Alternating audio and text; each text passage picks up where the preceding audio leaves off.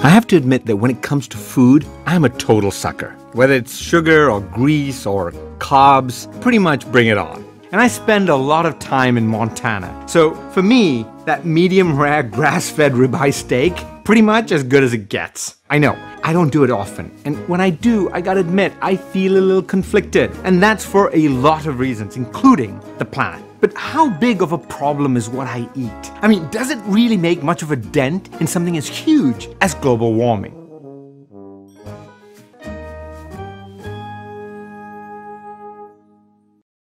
It turns out what we put on our plates matters a lot. About 25% of all the global climate change problems we're seeing can be attributed back to the food and the choices that we're actually making about what we eat on a daily basis. This is greater than all the cars on the planet. In fact, it's about twice as much global warming pollution as the cars.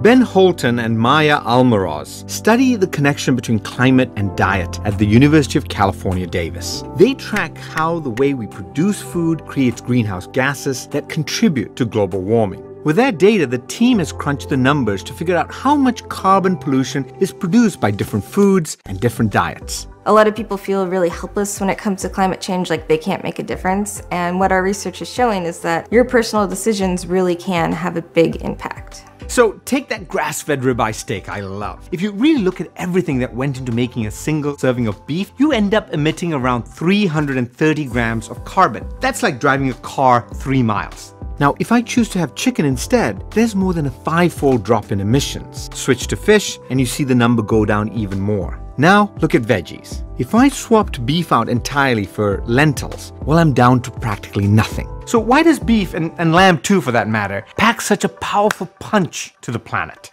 Livestock accounts for a little over 14% of global greenhouse gas emissions. If that sort of seems low to you, consider it's about equal to transportation. We're talking all the cars, trucks, planes, trains, and ships on the planet combined. This is partly because ruminant animals like cows and sheep, they're just gassy.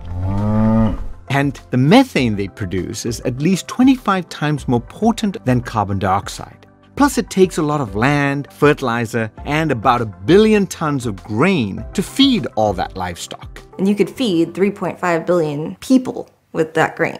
If we were just directly eating these grains ourselves, it would eliminate a lot of the CO2 that's emitted from cattle production. So it's clear that meat has a pretty big carbon load. But it's also worth remembering that not all livestock is raised equally. In parts of the American West, for instance, ranchers are working to raise livestock in ways that actually help restore the land. And they're experimenting with ways that soil and grasslands can be used to keep carbon pollution out of the air. But even these sustainable ranchers will really tell you we're probably eating too much meat.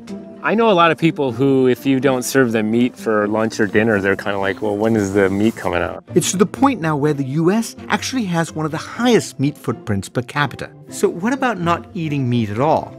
Vegan is the way to go for the least impact on the planet, but it's not that much different in terms of emissions than, say, a vegetarian diet. And the team found that the environmental impact of the Mediterranean diet is pretty similar to vegan and vegetarian diets. It's a lot less meat heavy than what Americans are used to, so fish and poultry a few times a week, beef maybe once a month, plenty of plant-based foods, and of course, loads of olive oil. Eliminating like 90% of your meat intake is more important than eliminating all of your meat. We don't all have to be vegan. We don't all even have to be vegetarian. If we can just reduce our meat intake, every little bit helps. And if you can bring it down a lot, you can help the climate a lot. If we all just switched to a Mediterranean diet, it could actually solve 15% of global warming pollution by 2050. If everyone were to move toward it, that is equivalent to taking somewhere around 1 billion cars off of the streets in terms of vehicle emissions each year. So that kind of a footprint is big time.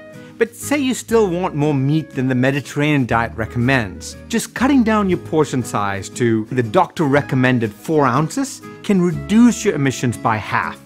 That's huge. In fact, the doctors are telling us we're eating about twice as much meat as we really need for a healthy diet. The good news is we are listening to our doctors. In the last decade, there's been a 19% drop in the amount of beef we eat.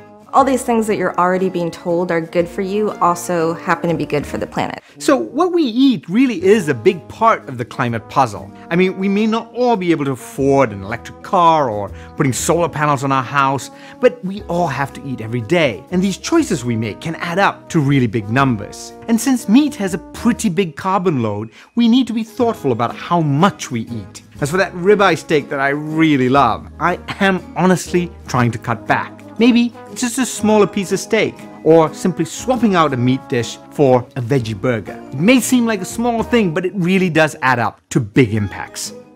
Hey, so what did you have for dinner last night? Find out how your choices are affecting global warming by taking a quiz at climate.universityofcalifornia.edu. Or watch one of our other episodes to discover what happened when I brought a box of donuts to MIT.